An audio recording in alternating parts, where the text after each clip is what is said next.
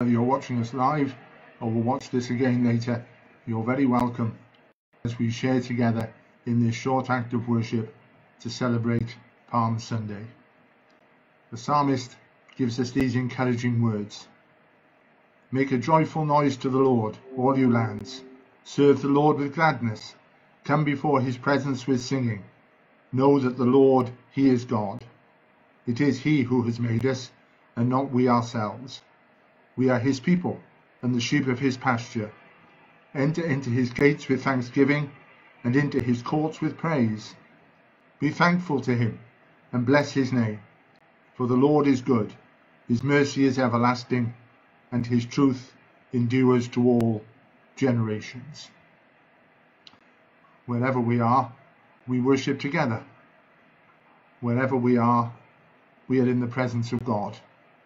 We pray together. Loving God, share yourself with us, we pray. Grant us to know your presence with us now. Strengthen our faith in you. Deepen our love for you. And let this time of worship be sacred, precious, meaningful, and uplifting. For the sake of Jesus alone. Amen. And so on this Palm Sunday, we hear Matthew's account of Jesus arriving in Jerusalem.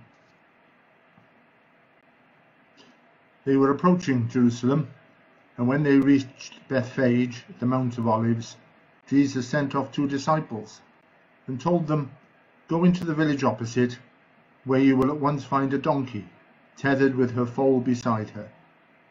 Untie them and bring them to me. If anyone says anything to you, answer, the Master needs them, and he will let you have them at once. This was to fulfill the prophecy, which says, Tell the daughter of Zion, here is your king, who comes to you in gentleness, riding on a donkey, on the foal of a beast of burden.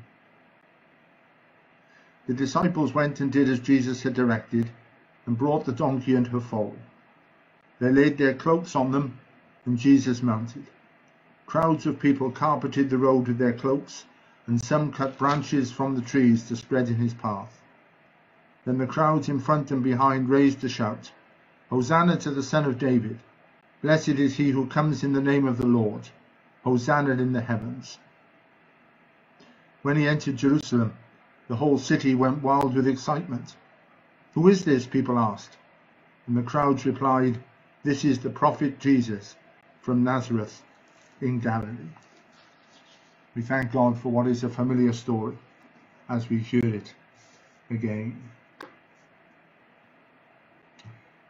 If things had been different right now, we would be in the church building. We would all be singing, Make way, make way. And the children, and anyone else who wished to, would be marching around, waving flowers and palm crosses, imitating the reaction of the crowd all those years ago when Jesus entered Jerusalem. But this cannot be this year. We are where we are. Nevertheless, if only from deep within our hearts, still we are bound to cry out, Blessed is he who comes in the name of the Lord. But why? Who is this? The crowds remarked that this was the prophet Jesus from Nazareth in Galilee. But of course, the truth is, there have been many, still there are many, who would come in the name of the Lord. There have been many, there still will be many, who would claim to be prophets. At a time like this, perhaps more than any other, there are a legion of siren voices, each with their own agenda, each claiming to know more than the rest of us, each claiming to be able to fix things, each claiming to have all the answers. Indeed, even as Jesus was entering Jerusalem, there was the hope amongst the crowd that he would be the one to fix it for them. By this time, the following week, the one who had been thought of as coming in the name of the Lord, would be revealed as the Lord. They say that a week is a long time in politics. It certainly is a long time in lockdown. But this coming week was to be a momentous week in the history of the world, a moment in time unlike any other. The moment in time when the heart of God was laid bare before the world. For God so loved the world that he gave his only begotten Son. For God did not send his Son to condemn the world, but that the world through him might be saved.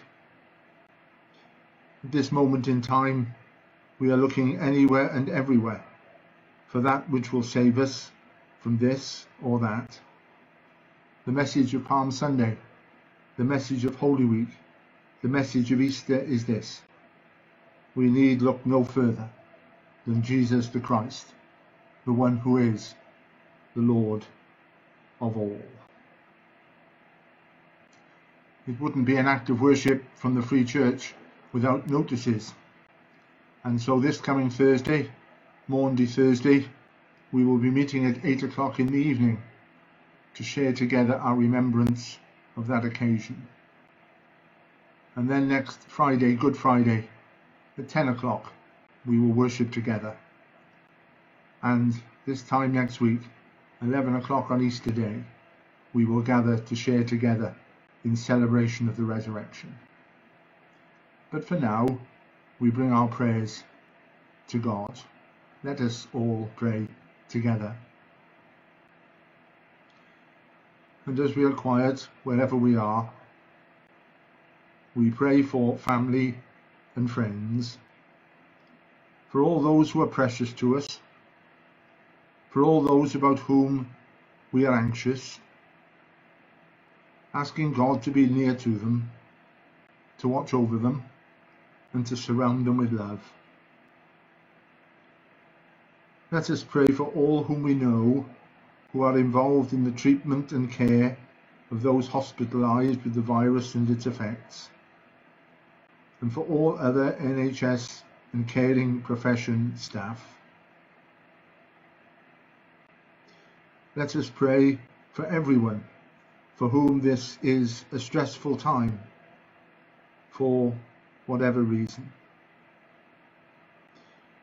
Let us pray for the members of the congregation at the Free Church, wherever they are, and others joining with us to worship in this peculiar way.